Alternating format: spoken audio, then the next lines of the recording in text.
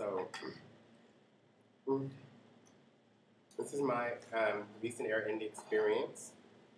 If you're thinking that I'm just going to bash Air India, then you come to the wrong channel. Go ahead and change. It's not like I had the most pleasant of trips, but I'm not here to just bash this company. So, without further ado, I just returned to Delhi from a trip from Delhi to Frankfurt, Germany to Atlanta. And on the way there, we ran a transfer section in the basement of the Frankfurt airport. And I'm like, can you please let me out? I don't need a visa. And I don't want to wait in the basement for 2 hours, even though it's just 2 hours. No, it's our rules. Whose rules? The airport. Oh, okay. So not immigration, just your airport decided to put me in the basement.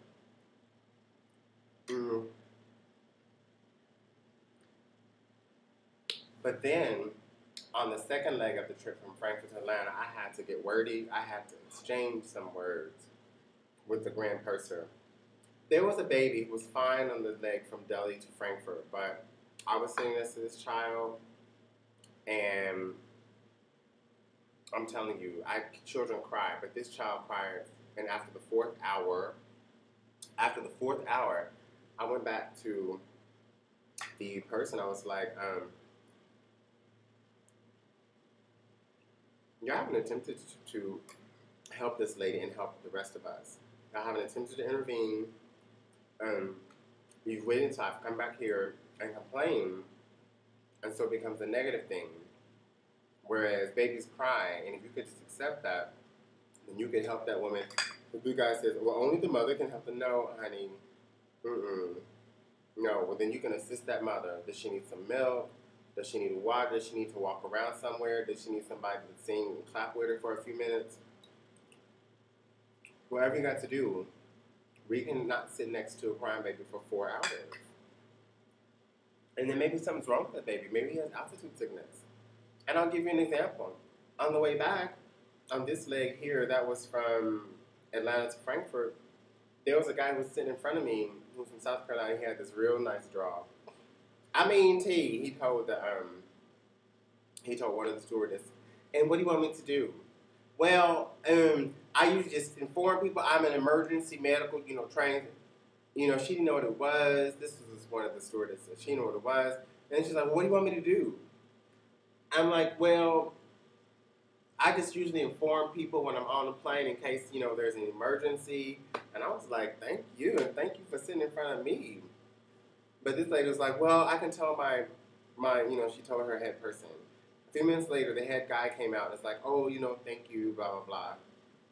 It was just one of those weird things. She was like, well, tell me what you want me to do. It's like, I'm telling you that if there's an emergency, I'm able to be on your side in more ways than you could see.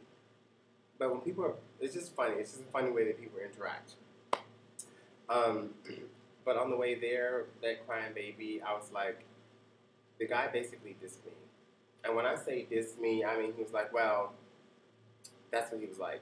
This is the head guy. He was like, I'm busy, and then the seatbelt came on, and I was standing there like, after we had this little exchange, I was standing over in the corner stretching, and there were these two older guys, who were, back there with their gin. The backup planes are always bars. You always find, well, them, the old guys back there with their gin. So here they are. So here they are with their gins.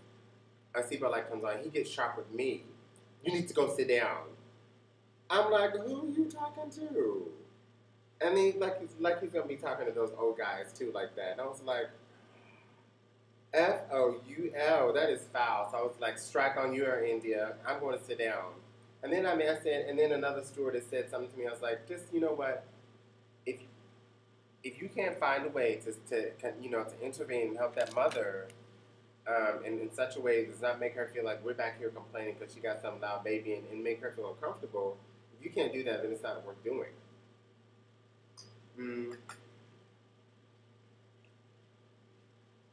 Finally, the baby cried down after hour 5. I was feeling for the baby. But that was my trip there. But on the way back, I have to say, it was much better. And I actually did write an email to Air India. Part of my Air India experience is I haven't heard back from Air India. Not even acknowledgement of my email. So Um, what had happened was this plane was about a third full, and OMG, how can they make money like that? We were all like stretched out. There was an old man who was stretched out for takeoff. They had to be like, "Can you strap up, please?" You had to talk to him twice. And oh my goodness, how can they make money? That much fuel for that few people. They were going from Atlanta to Frankfurt, to Delhi, and final destination Hyderabad. So those poor people who had to they have layovers all those places because none of us was smart enough to take Lufthansa direct from Delhi to Frankfurt. I mean, from Delhi to Atlanta. And not Lufthansa. Lufthansa would go through Frankfurt too.